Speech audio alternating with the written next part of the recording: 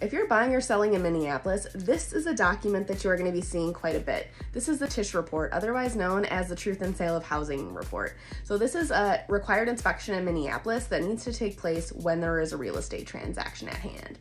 And so homeowners, if you are thinking of selling, but maybe further down the line this year, maybe next, know that if you get it done today, this stays with your property for 2 years.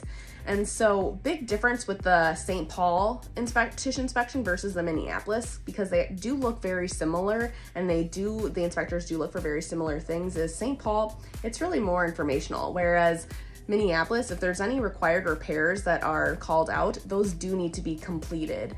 Now, Minneapolis does let the buyers take on that responsibility. Those repairs would just need to be completed within 90 days of closing.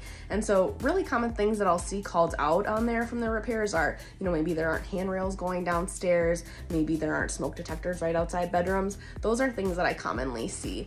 And so my team, we do have kind of a breakdown of what these TISH inspectors are looking for. But it's not anything to really be too concerned about. It's just more informational, and it really should not take the place of a general inspection. So buyers out there, absolutely still do a general inspection, and I am such a big advocate of doing all the inspections. So get a rate on inspections, sewer, the works.